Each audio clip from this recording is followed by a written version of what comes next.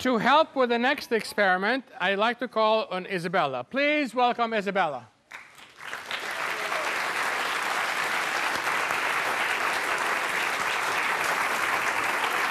Hi, Isabella. Hi.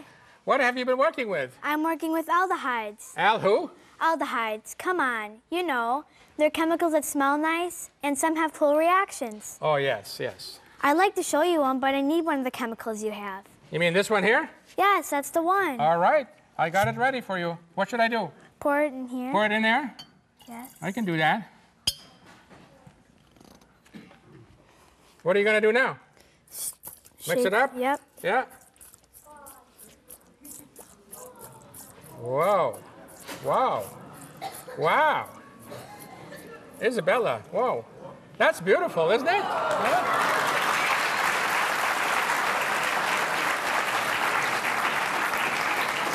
That's really cool, Isabella. Yes, that's one of the cool reactions aldehydes have. You know about aldehydes, huh? Yes. What about them? They have cool reactions. They have cool reactions. You know what? I like aldehydes. I like this reaction. I like people who work with aldehydes. Is that why you like Alexander Borodin? Yes, that's one of the reasons I like Alexander Borodin. What do you know about Borodin? I know he was a famous music composer, and I learned in lab that he was a good chemist. He was a good chemist, but most people know about him as a music composer, and he composed a lot of well-known songs. I like his music. My friends and I have been practicing one of his songs. You know, I thought I heard some singing in the lab. We like working in your lab, and we also like to sing. Well, shall we invite your friends out? Yes. Okay, let's do it.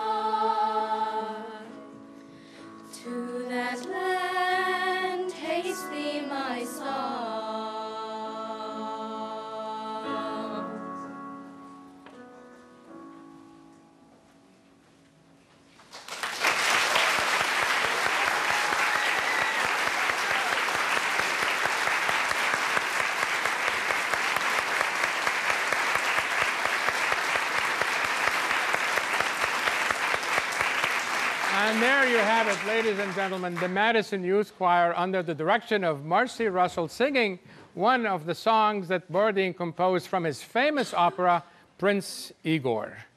So you enjoy being in my lab? Shakhashiri, Shakhashiri. Science is fun.